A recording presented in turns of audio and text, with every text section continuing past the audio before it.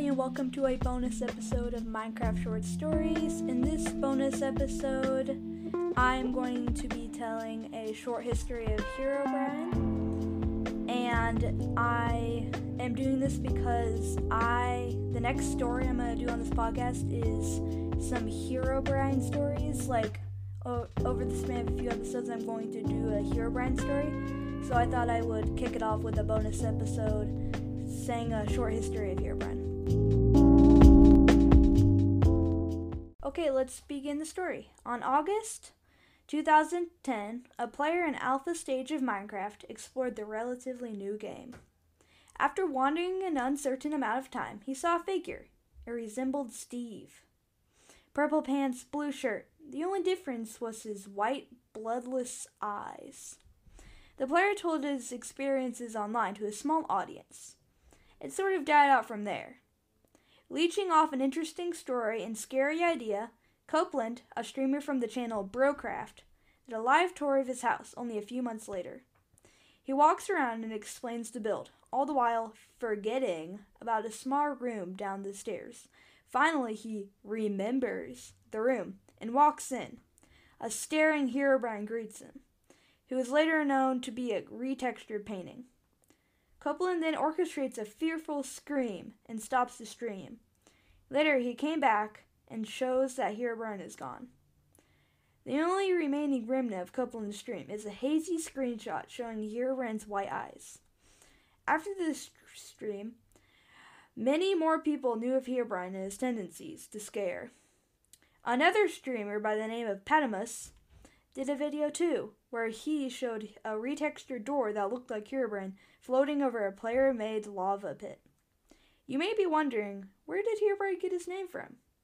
Well, when the player who first saw Herobrine posted his report and started telling a story on the internet, an unknown person with the username Herobrine messaged one word: stop. Minecrafters have been texting or tweeting Mojang, "Is Herobrine real?" since the first sighting. Mojang has always said that Herobrine is not real and a myth. Notch has always denied that Herobrine is a glitch, or a remembrance for his dead brother, which he said was never a real thing and he never had a brother. You may also be wondering why, even with this harsh denial from Notch and Mojang, players still believe that Herobrine is real. I think it's because in the earliest days of Herobrine, Mojang tweeted that Herobrine isn't real, but watch out for him in the future. Speculations varied from he is a virus or glitch, to a practical joke from Mojang, to a hacker trying to frighten the populace, to Notch's dead brother coming back into the game, coded back into the game. After the sighting, Mojang staged a removed Herobrine in every update since Alpha in 2011. Ways to know if you have a cursed or Herobrine world is to see the following 13 characteristics. 1. Mossy brick crosses. That is, crosses made out of mossy stone bricks or mossy cobble. 2. Random redstone torches placed in strange places. So if you're on a valley and you see a torch and it's redstone, probably run away. 3. 2x2 unnatural tunnels in mountains, ravines, or hills. So if you're trekking along in the Minecraft and see a hill with a 2x2 tunnel, probably don't go inside of it if you like your world. Number 4.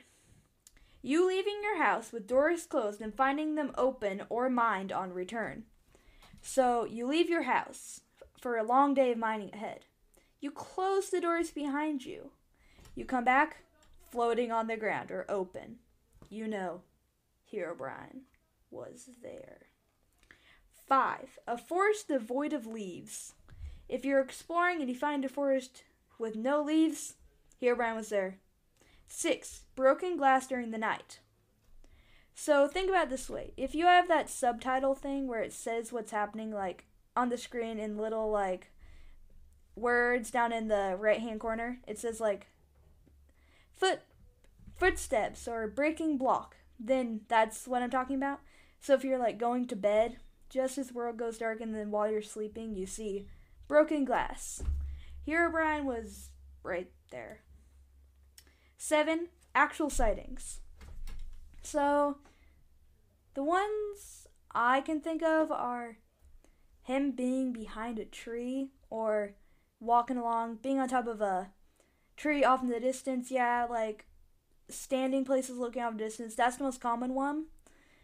The scariest one I think that he could do is you're sleeping in a bed, and as you're falling asleep and everything's going dark, you see his face appear at the window or appear over you for a split second.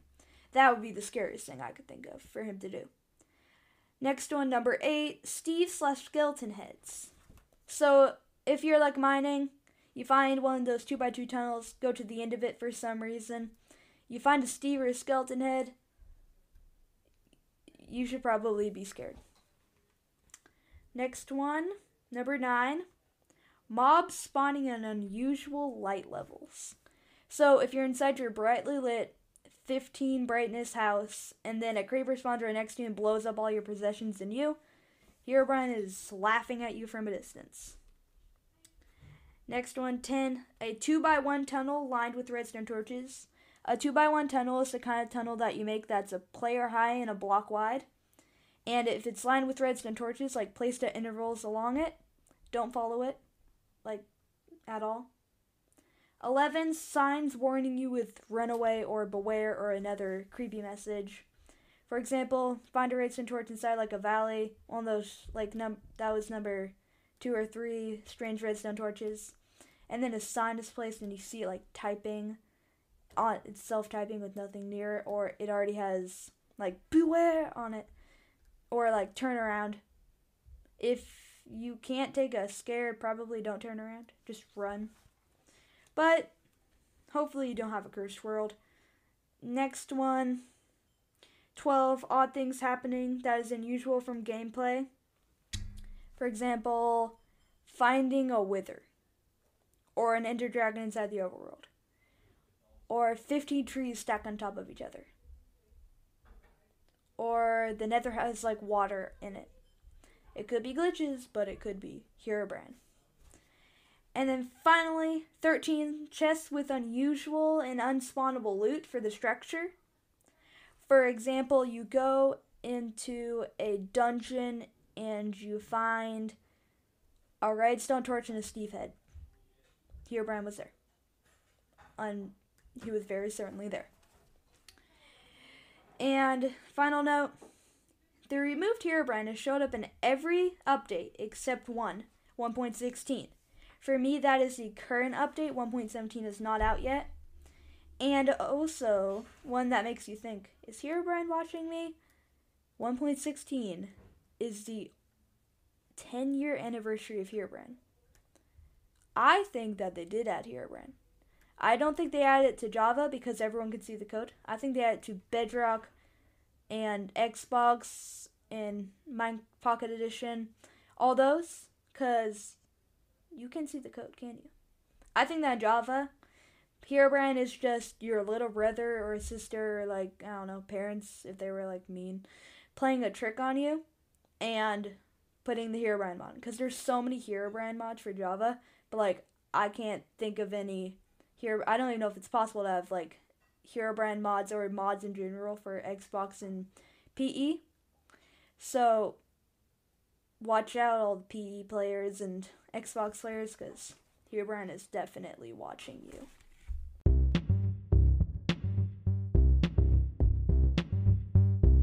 It is now time for a quiz. This is a Herobrine quiz and kind of a comprehension quiz, because the answer is from the history I just told you. So the question is, when was the first sighting of Herobrine? The options are A, August 2010, B, May 2012, C, October 21st, 2013, and then finally October 2010. Take take a moment to gather your decision. The answer is A, 2010. If you would like to send me your short story, go to minecraftshortstories.com and submit your story. And if you would like to contact me, go there as well and go to the Contact Me page. Thank you all so much for listening to the special episode of Minecraft Short Stories. Watch out for the next episode, which will be the beginning of the Herobrine story. And thank you for listening.